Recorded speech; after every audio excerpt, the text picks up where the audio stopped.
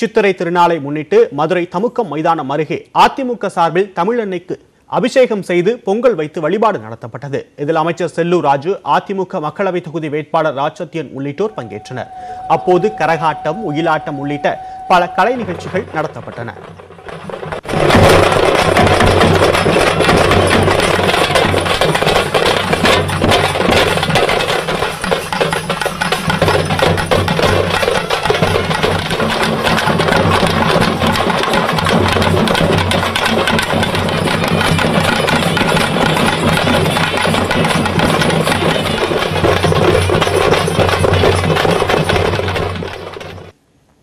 பின்னர் செய்தியாளர்களை சந்தித்த அமைச்சர் செல்லூர் ராஜு, தமிழ் மொழி வளர்ச்சிக்கு திமுக எதுவுமே செய்யவில்லை என குற்றம் சாட்டினார்.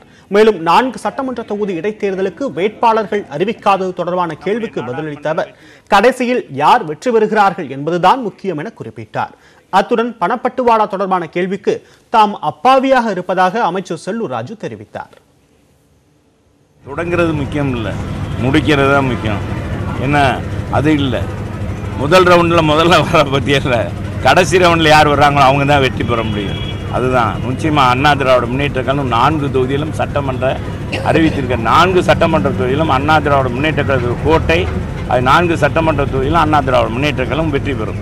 சுயேட்சை வேட்பாளர் நேற்று வந்து மாவட்ட ஆட்சியர் வந்து ஏங்க அதாவது வந்து கூட்டணி கட்சியில் போக சுயேட்சை வேட்பாளர்களும் அதிகமாக வந்து புகார் கொடுத்துருக்காங்க. முக்கியமாக வந்து